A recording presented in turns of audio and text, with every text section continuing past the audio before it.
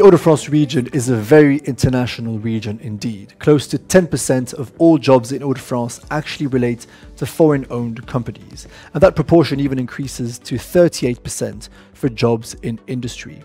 We have about 2,000 international companies in our region, and we are the second region in France for foreign direct investment. So we just account for about 10% of French population, but 25% of all FDIs coming into France. In addition to that, we are tightly interconnected to other European countries and European markets, thanks to our very strong transport and logistics ecosystem.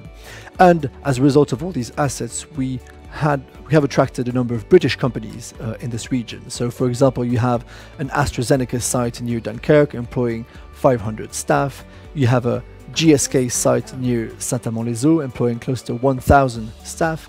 And more recently, mattress producer U-Sleep invested near Dourges, creating 70 jobs. So for all these reasons, we have everything it takes to help you make a success of your projects in France and Europe.